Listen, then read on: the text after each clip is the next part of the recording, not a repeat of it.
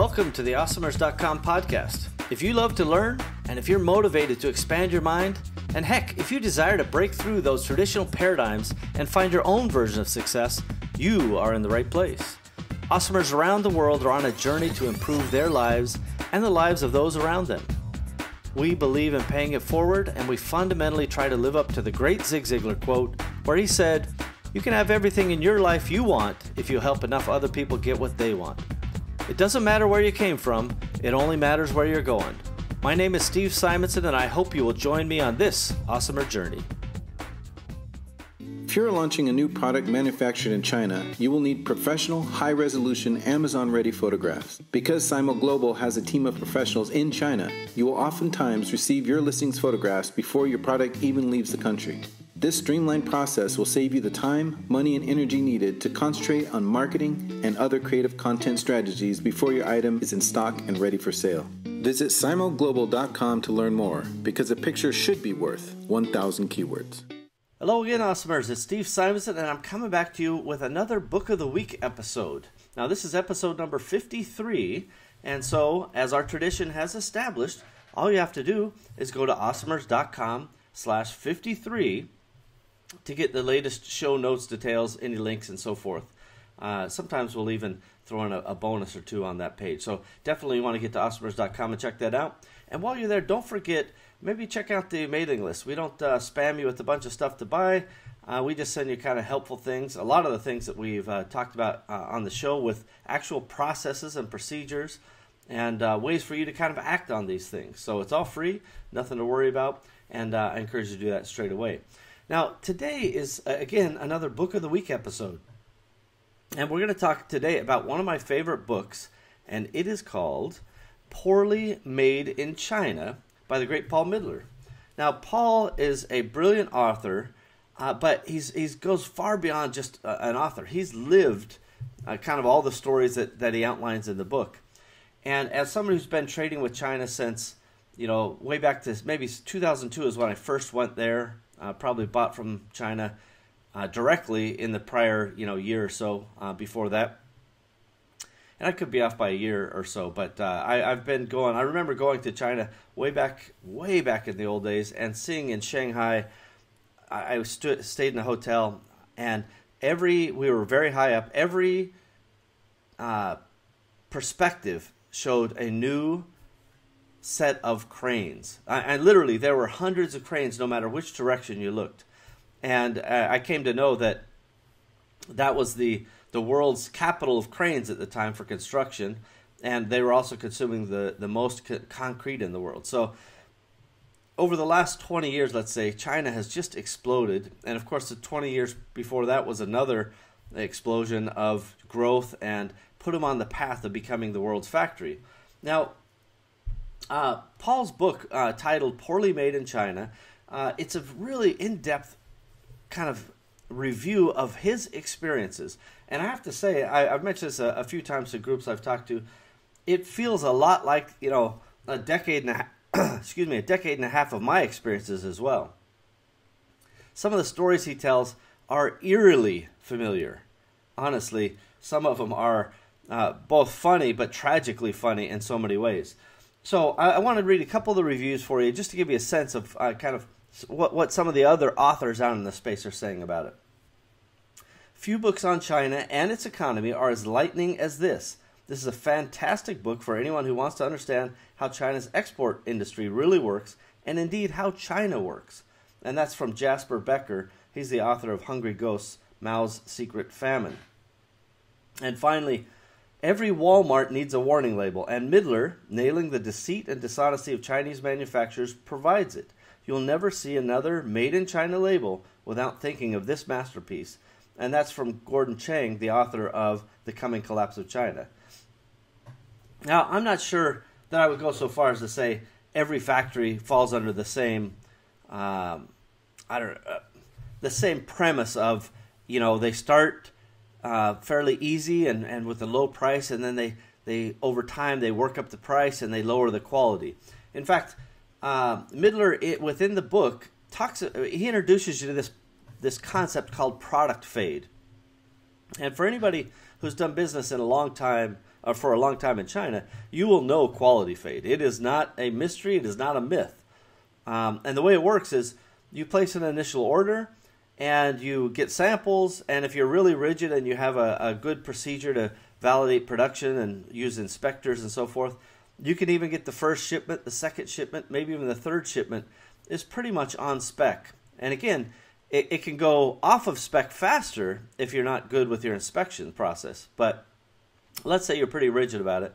And then maybe the fourth shipment, there's just something a little different about it. Just, you can't quite put your finger on it. And the fifth shipment is different still, and the sixth shipment is different still. Until the seventh shipment, you're like, this doesn't really seem like the same stuff as the third shipment. And so you investigate and you start digging into it, and you'll find, and the example given in the book is the formula was changed within the shampoo bottle. Also, they made the bottles themselves a little thinner each time, just to try to save just a little profit, just maximize their own factory efficiency. And I will say that's an unequivocally accurate depiction of how things can work in China and how I've seen them work many times.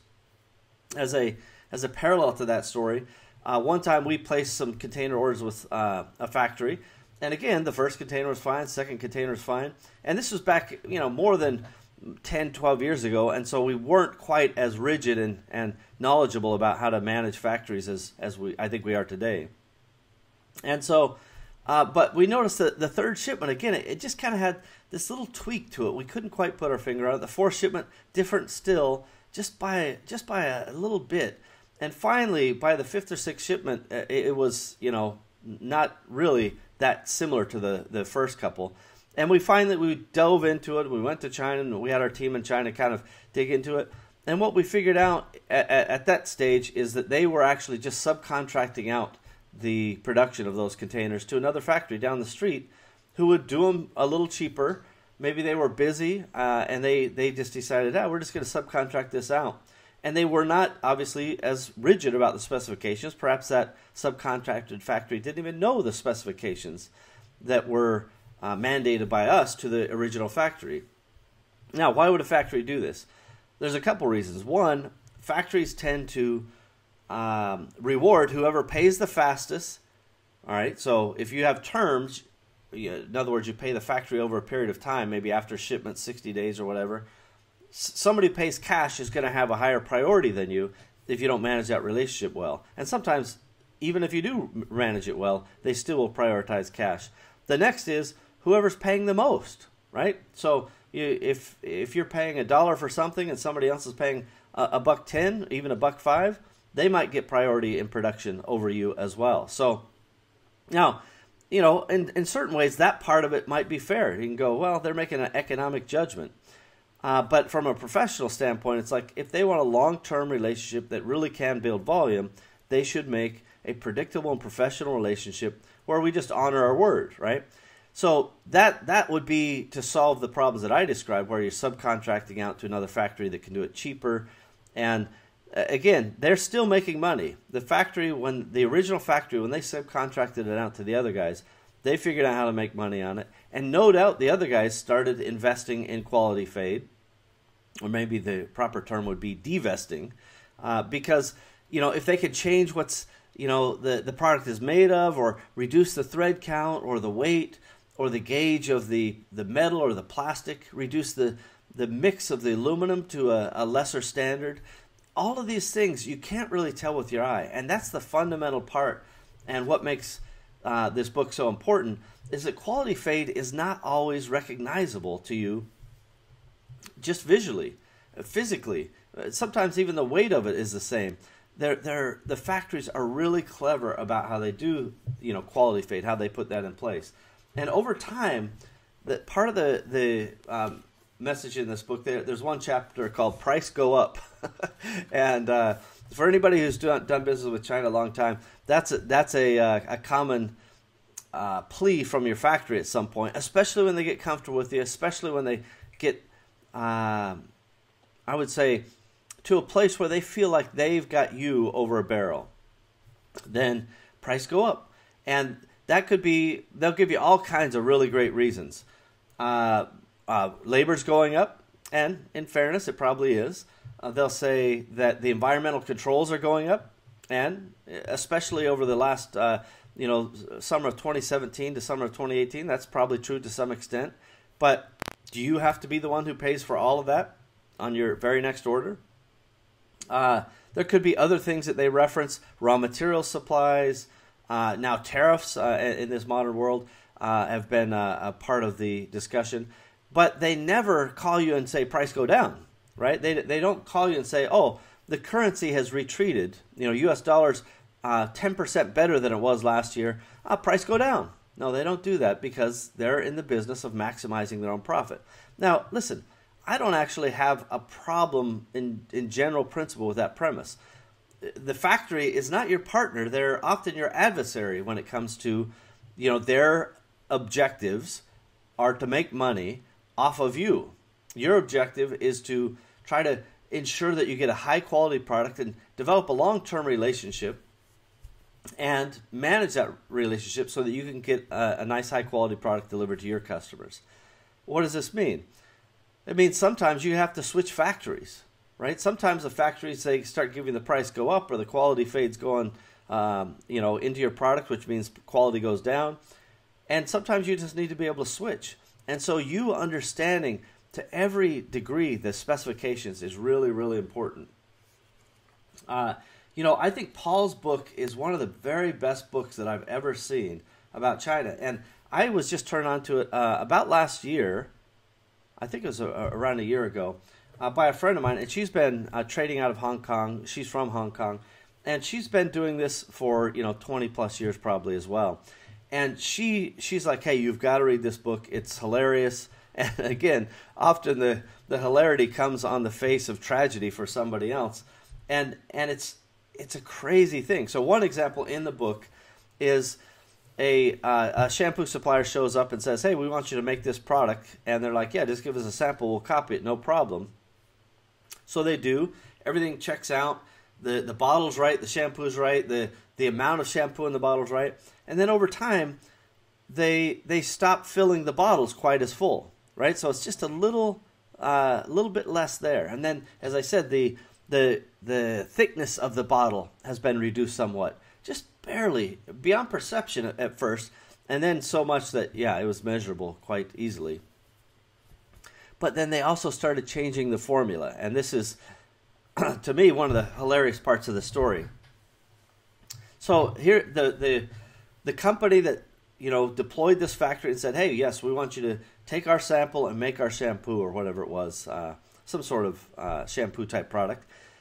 And the factory says, yeah, we did it, done. And then, 3, 4, 6 months into it, they notice that definitely the formula is not the same. It's not nearly the same. You could tell, in their case, they would just dab a little on their finger. And they go, you see that how that looks? There's no way that's high quality. They wouldn't even sell this in China, let alone try to export it to the U.S. So they go and ask the factory, hey, we need to see your exact formulation for this shampoo. And the factory basically says, no, you can't have it. And the customer was, kind of flabbergasted. It's like, why can't we have it? And China basically, the Chinese factory in this particular case said, you can't have it because it's our own intellectual property, which is like a mind-blowing concept to say, you copied somebody else, this customer's formula, but now that formula is your intellectual property. And at the end of the day, what turned out is they had changed the formula and they had changed the ingredients, and that's why they didn't want to disclose it. But just that very notion that they would proclaim intellectual property as their defense is hilarious in China, if you understand that they really do have quite a significant counterfeit culture. In fact, this book has an entire chapter called Counterfeit Culture to help you kind of understand how things work there. Now, I want to tell you that I love China. I love the Chinese people. I love the culture there in many respects. But I want people to be armed with how to interface with factories. Knowledge is power, as they say. And if you really can understand somebody who's so experienced, Paul Midler, extraordinarily experienced, his perspectives are not jaded, they're not biased, there's nothing xenophobic about this. This is about facts. If you go to factories and you observe the same behaviors over and over and over across a series of industries, cities, and over a long course of time, this is a culture. This is something, how they do business, and they're really, really good at it. And that's the point. I hope that everybody will take a few minutes and go order the book Poorly Made in China. And it's probably I don't know, 5 or maybe even 10 years old now, but an extraordinarily insightful book about how it is to do business with China. If you do business in China, you buy products from China, you develop products in China, this is a must read. There's no choice that you have. You should absolutely read it so that you can be prepared for what's to come with your experiences with China. Now, again, with proper management, you can minimize, and obviously Paul is a professional, and he did everything he could to minimize the problems that his customers would face. There's another story, and I want to just echo this story. He mentions that a North American company decided to do a joint venture. I think it was with a recycling company in China, and that they never made money. The recycling company never ever made money, and the Americans were like, well, why are we continuing to go on in this venture? I think it was Americans, it might have been Canadians, but why are we continuing with this venture? We make no money. We put this money in, we get no money out. And the reality, once Paul and the folks investigated, is the Chinese partner would just peel off all the profit so that he didn't have to send anything back to the co-investor, the co-owner. And I will tell you, that's a very common ploy used by Chinese factories. For example, in my experience, there's a patent product that we've done business with a lot over the last decade and a half. And this product has a patent on it, but you can get a right to use the product within certain factories. These factories have a license from the patent holder, and then they pass out little stickers to manage the process so that you know that product has paid the patent holder fee, because the patent holder gives these really fancy hologram stickers and so on.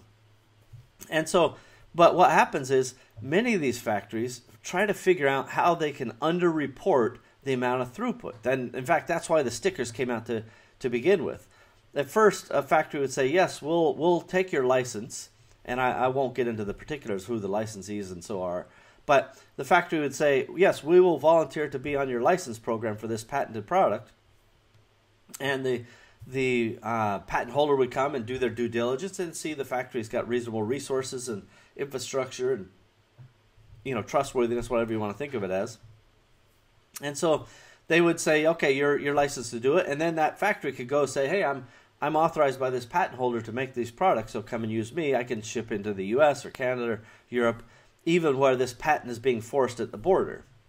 And by the way, this is a multi-billion-dollar patent, so this is a very significant kind of regulatory and enforcement process.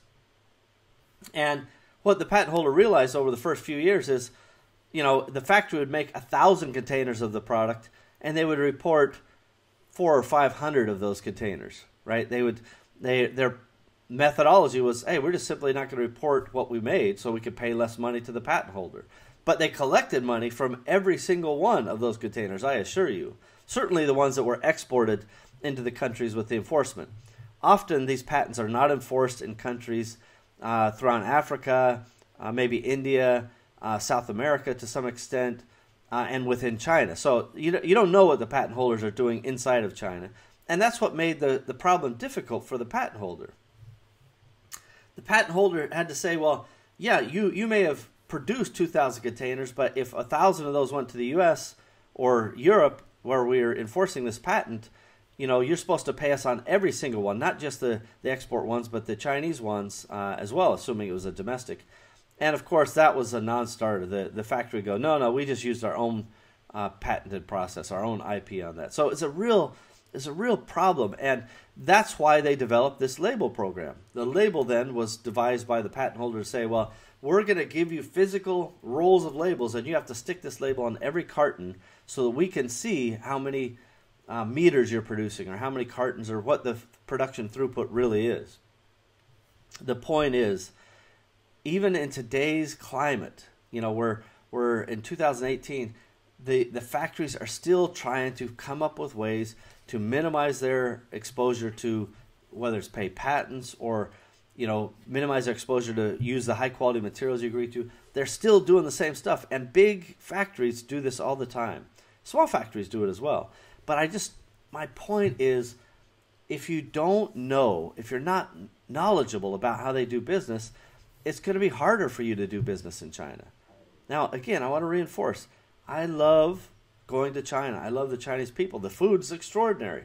There's so many things about China that I love. But it's the lessons within this book, Poorly Made in China, are absolutely undeniable. Paul Midler tells the stories in an entertaining way, by the way. This book is easy to read, entertaining, and I would highly, highly recommend it.